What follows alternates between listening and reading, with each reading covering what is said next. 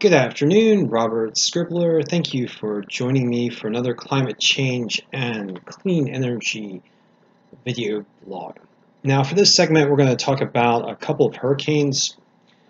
The first one is in the Atlantic off the U.S. East Coast. It's Hurricane Chris, and Chris has been lingering off the U.S. East Coast for a number of days in a warm water pool and has been steadily gathering strength, and as of this afternoon has finally transitioned to hurricane status with 980 millibar minimum central pressure according to the National Hurricane Center and 85 mile per hour maximum sustained winds.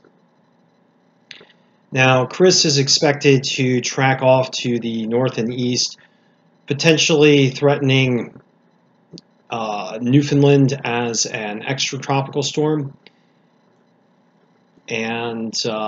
but overall the main impacts to the U.S. East Coast are expected to be waves and heavy surf. Now I'm going to look at the satellite imagery of Chris. We have some rather striking satellite imagery for Chris, and I'm going to go ahead and animate this loop. So we can see Chris swirling around off the U.S. East Coast, and in the most recent frames the eye becomes more well developed as the storm deepens over warmer water. Now, since Chris had been stationary for a while, it had probably suppressed its own development.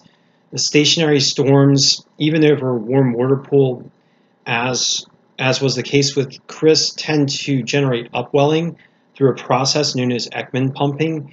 And this upwelling is thought to have suppressed development in the northern quadrant of the storm. Since Chris is on the move now over warmer than normal sea surface temperatures, it's likely to remain a hurricane for the next day or so before it gets further to the north and east over cooler waters and possibly interacts with a trough sweeping in. Now, the remnants of Beryl are also still showing up in the satellite picture, but these remnants are not thought by the National Hurricane Center to have much chance of developing into a storm, but we should probably keep an eye on them. For climate change related features, I just do want to note that the Atlantic Ocean is presently warmer than normal in many regions. This is a sea surface temperature anomaly map. And off the U.S. East Coast, temperatures are between about a half a degree Celsius to a degree Celsius to 3 degrees Celsius or more in certain hotspots. And there's a large, and this is above average temperatures, so when I say 0.5 to 1 degree to 3 degrees Celsius, these are anomalies. And far offshore, the central North Atlantic, stretching all the way up to England, is much warmer than normal. Now, this is in juxtaposition to a cool pool off Greenland, and this cool pool is likely influenced by Greenland melt. And we recently had large glaciers calving off of Greenland from the northeastern quadrant, and that's an example of the interaction between warming bottom waters and glacial interaction with the ice face, which increases the speed at which glaciers flow into the ocean. So this difference in water temperatures between these two creates a bit of a dipole and might kick off some instability for storm formation later in the season.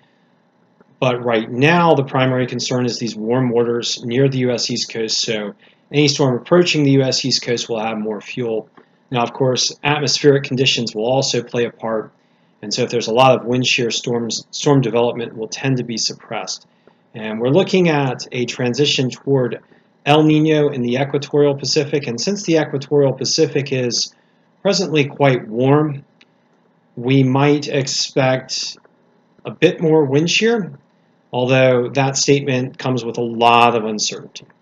Now, moving over to the Pacific, we presently have a tropical cyclone Typhoon Maria that is threatening mainland China. It's currently in the process of approaching the Chinese coast I'm going to pull up a graphic here for you. It'll load. Okay, seem to be having some trouble loading the warning graphic from the Joint Typhoon Warning Center. There we go. So presently, Maria is just north of Taiwan and is approaching the coast of China south of Shanghai. And present maximum sustained winds are in the strong category 2 range to weak category 3 range, around 110 miles per hour, approaching 115 miles per hour, but this storm is expected to continue to weaken as it approaches the coast. One of the main concerns for this storm, and I'm going to go ahead and look over here near China, is rainfall. The storm is likely to inject a lot of precipitable moisture over the Chinese coast, and this could dump a significant amount of rain over eastern China and parts of central China. And in addition, I just want to show an ocean graphic, which is pretty stunning. We have some extraordinarily high waves in the range of 15 meters, which is nearly 50 feet. So very high waves approaching the Chinese coast, likely due to the oncoming storm and bottom features, which are helping to enhance wave action in this region. So something to keep an eye on, certainly for coastal communities in China. I also want to look at sea surface temperatures in this region, just to give a general comment on climate change related features. Now, there's a very warm water pool off the Philippines, which has been tending to enhance cyclone development, but we've had a lot of cyclones run through this area south of Japan, which has churned up a lot of water, generated a lot of upwelling, and that has tended to cool off sea surfaces in that region. There's a much warmer than normal pool off of eastern Japan, which recently enhanced some extreme rainfall events over western Japan due to a high pressure system circulating moisture in both off this warmer than normal water pool and in from the tropics. So these features, these warmer than normal ocean features, are something we will want to continue to watch as typhoon season continues for the Western Pacific. Thank you for joining me, and I'll be chatting with you again soon.